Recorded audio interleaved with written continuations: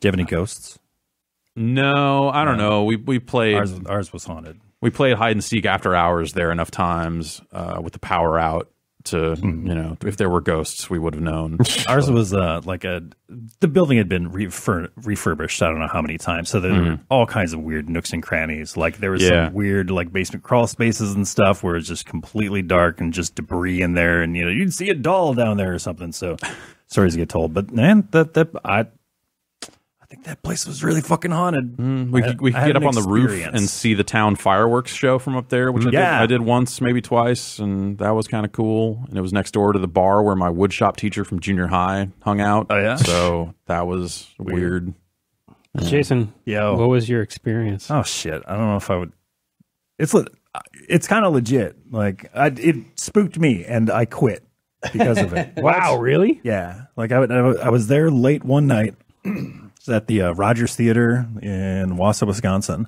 I just closed everything up, and I was walking downstairs, and you guys know when you like feel something, like just you can feel that something. Hair on the back of the neck, like some shit is going down type stuff. Sure. And that feeling followed me down the stairs. So I was up in my office, which is on the second floor, and that feeling continued until I got to the doors.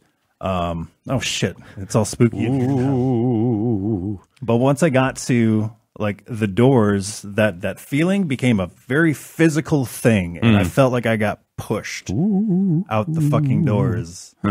And I ran to my fucking car. Jeez. I looked back inside, and I swear to God I saw like a shape of some sort. And as soon as I saw it like moved to behind a pillar, like it was hiding. I'm like, fuck this.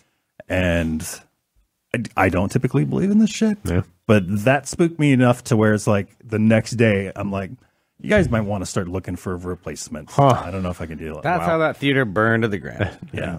It's like a nightclub now or some shit like that. Yeah, the theater that I hung out at is now a Staples. Jeez. That was not a fun thing. It's rough. Sounds cool. Too bright in here. I mean, it's a cool story to tell. No, it's not. It was a terrible experience. Sounds traumatic. It was. Yeah. Well, luckily, most movie theaters are well lit, bright places all the time, so you don't have to worry about nothing creepy in there. Yeah. Before I forget, we tend to discuss video games on this podcast from time to time.